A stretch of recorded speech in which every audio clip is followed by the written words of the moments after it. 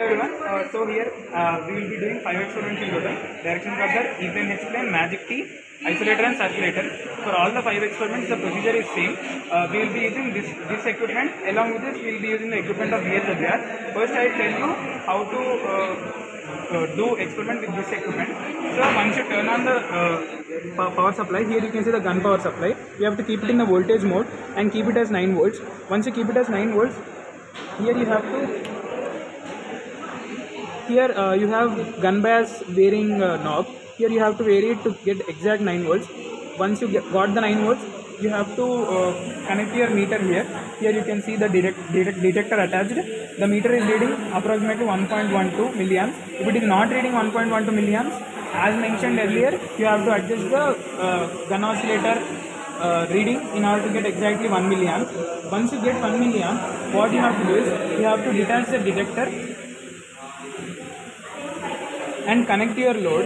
In my case, the load will be varying, like directional coupler, isolator, circulator. These all are considered to be loads. So I will remove the detector. And first of all, if I am working with the let's say I am working with the isolator. First, let us start with directional coupler instead. So for example, I have connected the directional coupler in this fashion. For directional coupler, we have 4 ports in total: first port, second port, third port and fourth port. The numbers can be in any way. You have to remember only one thing: if you are giving input here, the port in the same arm will be the through port, and the port diagonal to it will be the coupled port, and the port adjacent to it will be the isolated port. So you have to remember only the directions. Don't remember that don't keep them fixed. So you will be varying the input ports. For suppose I am connecting here. I am taking the output here. I will note down the value. The input current was 1.16 as we saw earlier.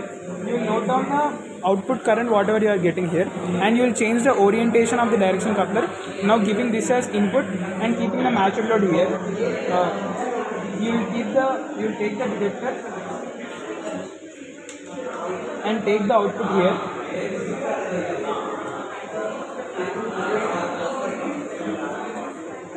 And you will keep a matching load here while taking readings.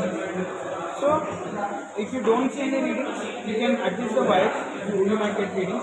And once you are done with this, you have to repeat this for all the 4 ports. You will get a matrix like so you will get a matrix something like this. Like let us say this is the port 1, port 2, port 3 and port 4. Or you can keep this as maybe currents here and ports here, P1, P2, P3 and P4. So if port 1 is input, what current you are getting as in the port 2, port 3, port 4. Or you can keep this as, instead of port 2, port 3, port 4, you can keep this as isolated and coupled and through port. So if this is input, this will be varying, like this might be the isolated, this might be the coupled and this might be the through port. You keep this as constant and you can note down the current readings. Once you are done with this, you have to calculate the S-matrix. Like for S12, the formula is under root, this is the input, this is the output. So power in the input by power in the output. So you have to do under root of P output by P input. For example, if you are taking S12, you have to take the output power at 2 and input power at 1. So you might observe that these diagonal remains valueless because we have kept those as inputs. We don't know how much current we are getting there.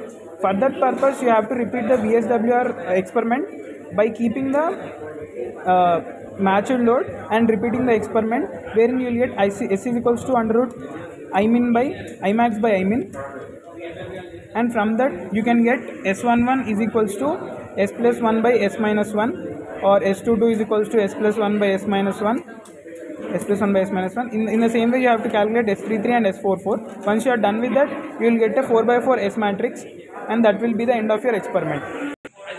So in the same way, as we have done for directional coupler, for E-plane, H-plane and magic also the same thing happens. This will be the input port, this will be the output port, and this will be the another port. So in 3 ports, you will be giving input here, taking output once here, output once here. So you will be calculating S12, S21, S31. So you need to get the 3x3 matrix, and also as the same problem we got here, we won't get the S11, S22 and S33. For that you have to repeat the VSWR experiment as I have mentioned earlier. In the same way, we have as similar to E-plane, you have H-plane, and also you have magic T, and also you have circulator and isolator. For circulator and isolator also the same thing, but as isolator is only a single 2-port network, you need not repeat the VSWR experiment. You will just give the input here, take the output here, give the input here and take the output here. You will get a 2x2 matrix, S11, S22 and all. Once you are done with this, you can repeat the experiment with all the types of loads with the same procedure. You need to get the matrix of order n, where n is the number of ports of the device.